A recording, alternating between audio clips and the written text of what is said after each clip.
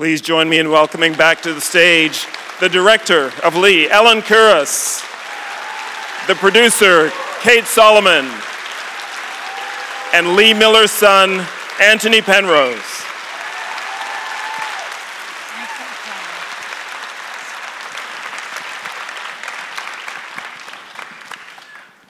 Welcome back, and it's a remarkable story. Kate, I want to begin by asking you, because I know this story took some time to tell, years.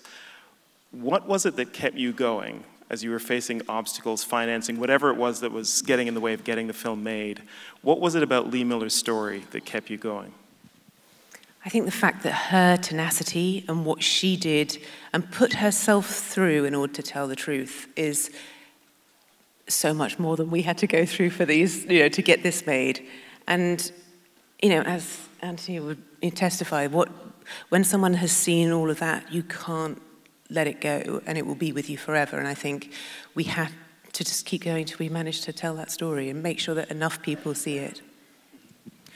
And Ellen, when you came on board, what was it that first drew you to it? And then what kind of responsibility did you feel? Because this does become the on-the-record story of Lee Miller. This is something that will go around the world, I'm sure, and people will know this as the story of Lee Miller, what you've created in the film.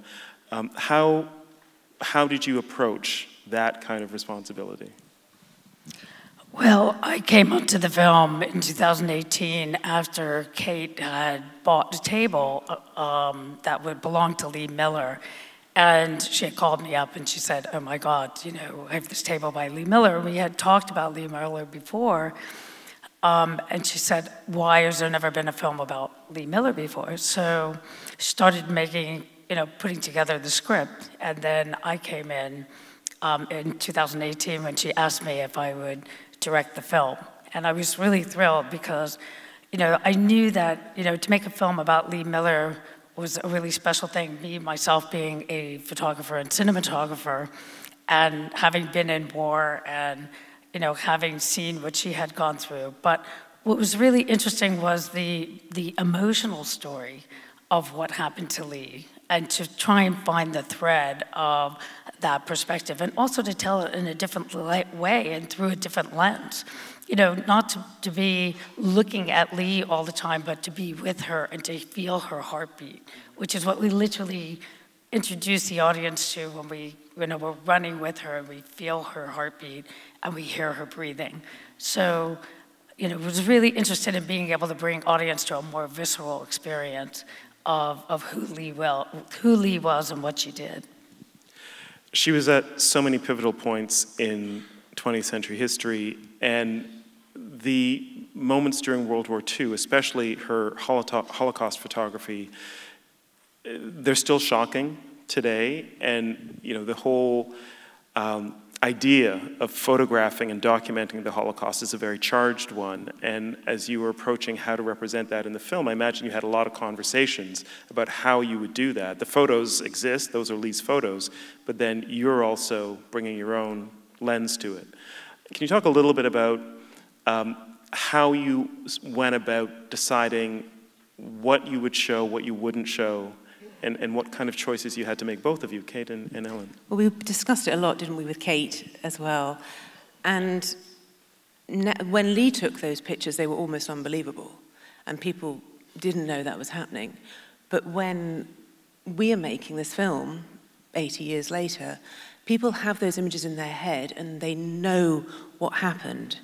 And so you want to play it on Andy Samberg and Kate Winslet's reaction, because you can see what's happening to them when they see this, and therefore you can experience that. And then when we went into the edit, we very clearly wanted to show Lee's picture, and we left it there so that people had to keep looking, and to an almost uncomfortable time, because you've seen the images, but have you really looked and examined them for that long? And that was a really emotional moment, I think, to show Lee's images of that, show what she saw and why it affected her so much and everyone. Kate and I had talked about not showing a literal depiction of Dachau, because we've seen camp we've seen movies about the concentration camps, and when I went location scouting, there was a set that had been used for concentration camps, and I said, no, we really want to look for something that's more interior, to be able to feel the feeling of it, and it's more suggestive to show what you're not showing, and for audiences to imagine what that is. But again, it's as Kate is saying, it's being able to see how that plays emotionally on Lee and on Davy. Kate and Andy Samberg was far more important and much more emotive. And the photograph was important to show. We didn't want to be able to show the stacks of bodies in the camp necessarily. We wanted to be able to see it through Lee's point of view. And that was what was really important. I said, we need to show it from how Lee saw it. And that was her intention. And because it wasn't published, that was even more of our intention to make sure that that happened. And I'm sure, Tony, you can elaborate on, all of the photos that she took. It was part of her drive to get those photos out there and to be published was that Lee was such a staunch supporter of justice, as you were talking about earlier.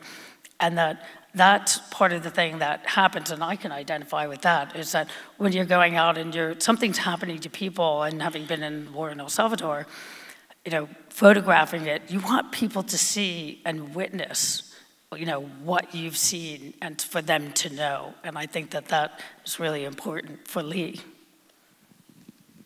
Anything you'd like to add about that piece of it, Anthony? I think Ellen said it very carefully and correctly there, because the point was that Lee took these photographs to inform us. And we need informing now, today, right now, this minute, as much as we did in 1945. The validity, the importance of those images is not dimmed at all. And for me, it's wonderful to see them so appropriately displayed in this movie, because there's nothing sensational about the way it's done. It's factual, and that's where it belongs. Kate Winslet couldn't be with us tonight, but Ellen, you shot Eternal Sunshine of the Spotless Mind. Was that when you first worked with Kate? Yeah, very much so. That was in 2002 that we shot the film. The film came out in 2003. And she and I, became very, very close friends after that, and have been looking for a project to do together. And so when the conversation came up about Lee Miller, because we had shared a book, I had bought a book and had given it to her years before when we were doing Eternal. And so there was that conversation that was started early on. And this is, became a continuation of that. But of course, Kate spent so many hours with Tony down at Farley Farm and just, really dove into becoming that character in a way that, as we see, her performance is so viscerally powerful and brilliant.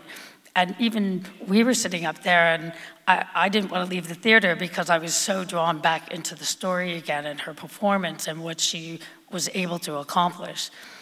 And, it's just being able to see that and feel that, she leaves us with the emotional part of the story.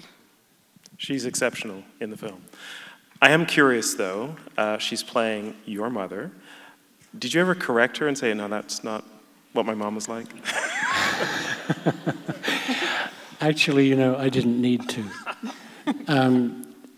She started off by having this kind of immersive quality of research. She would come to Farley's, she would sit in the archive, she would read and read and read, and then look at pictures and look at more pictures, and actually say very little or nothing. And then she would come out with some really poignant question, really incisive remark, and we would discuss that point that she'd raised, and then she'd get on with some more reading or some more looking at pictures.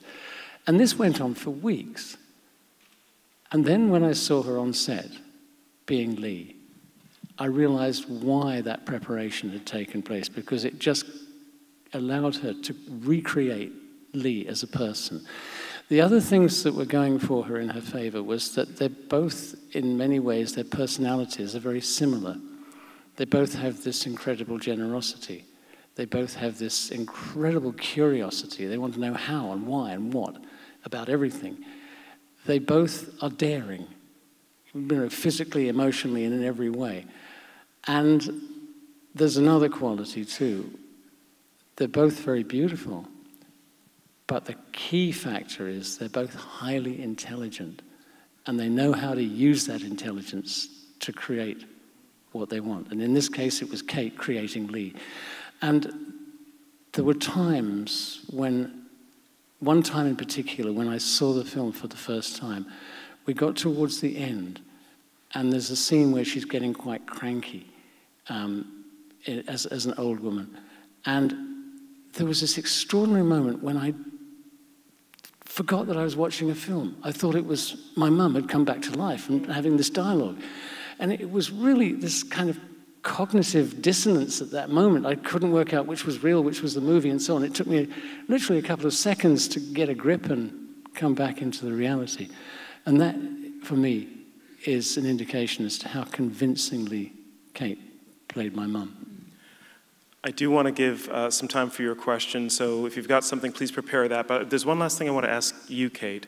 You and Kate Winslet have charted a remarkable path through the film industry, and you have chosen projects that really demonstrate the power of telling untold or previously untold stories about women in particular. And also, Tony, you mentioned daring. Some of these roles are incredibly daring. We had Ammonite here at the festival in 2020, which is just another remarkable performance from Kate, but going all the way back to just about everything she's done. How do you choose the projects that you will decide to make together, and what is driving that, those decisions? Well, I think what drives them is when you find something that is a story that is about one particular person, often, or one particular event, and there's something about that person or event that speaks to universally to everyone. And it's finding something that does that, and that's when you know you can use that film to bring everyone together to a cause or to a thought process where your mind will go into a place you haven't been. And when you find that, then the kind of possibilities are endless, and it's really exciting, and you can use it like a little piece of DNA that tells a whole story. And finding those moments, and it was this with Lee, was that it's not a biopic, it's picking that period that is the essence of Lee, and that's those 10 years from the sunny south of France to the darkness of Dachau, and that formed her character and tells you about her and about what was happening. It's finding those moments and then making them work to the big world. Okay. Any questions from you out here? Let's go right here first. Yes? Yep. I'll repeat the question. Oh, okay, thank you.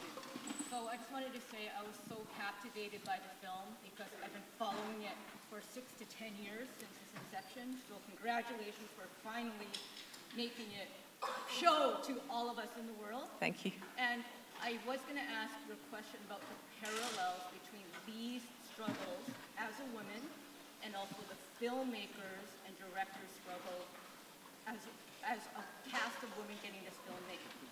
But since Cameron already asked it beautifully, so my question is, I also saw another parallel. There's a line near the end that goes, you cannot publish these images because they're too disturbing, i.e. the truth is too disturbing. Can you comment on the parallels with even nowadays, where people want to either change history or banish history or banish books because they told the truth as when it was? Mm-hmm. Can you comment on that? And okay. Cameron, I hope you can.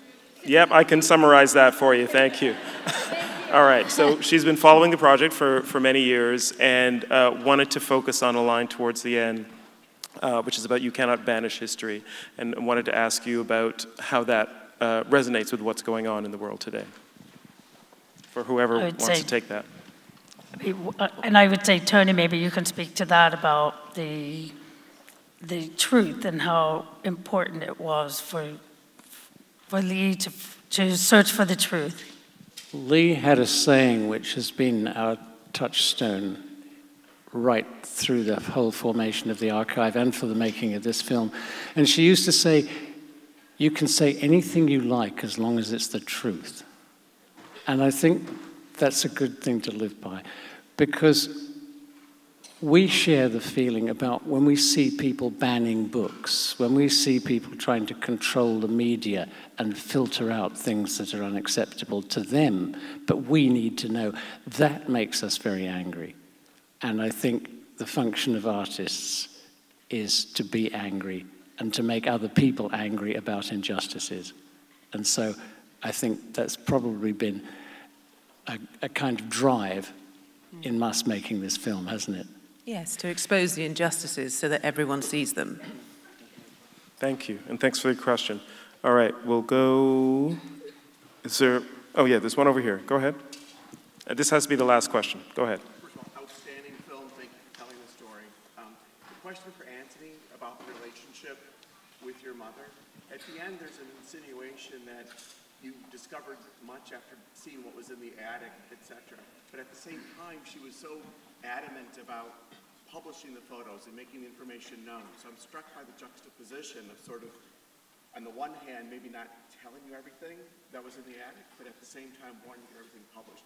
Can you maybe comment? The question is about the maybe a dichotomy between Lee Miller being very open and wanting to publish the photos, but then also not revealing to you and family members what you found in the attic.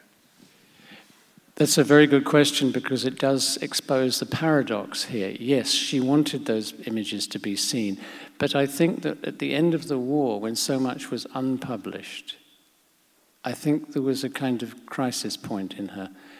And that is possibly why she stopped being a photojournalist. By 1954, she had done her last article for Vogue. And that was a fairly, lightweight, jokey, a very good piece, but it doesn't have the import that the war material has. And I think that's the moment when she decided that she was just going to stop being a photojournalist. And in that moment, she had already stashed away her entire output of work, right from her Paris studio onwards, in a series of boxes, and she'd hidden it in the roof of our old farmhouse. And she then started off, she's continued to take pictures, but not in a kind of in a commercial way. But she then reinvented herself as this gourmet surrealist cook and had a completely other career, and eventually became written up in all the smart magazines and that kind of thing. And she had just put the photojournalism aside, because I felt that in a way that she just had not the strength to go on with it. And she was smart enough to know that that was the time to quit. But actually what she didn't realize is that that legacy was to be discovered and made into what we now call the Lee Miller Archive. And that's been the source material for Kate and Ellen to make this movie. So yeah, she put it down, but the material itself would not allow itself to be put down. Thanks for your question. Thanks so much for your answer. That is all the time we have. Thank you for bringing Lee to Toronto. Please join me in thanking again Anthony Penrose, Kate Solomon, and director Ellen Kuras. Thanks for coming tonight. Thank you. Thank you.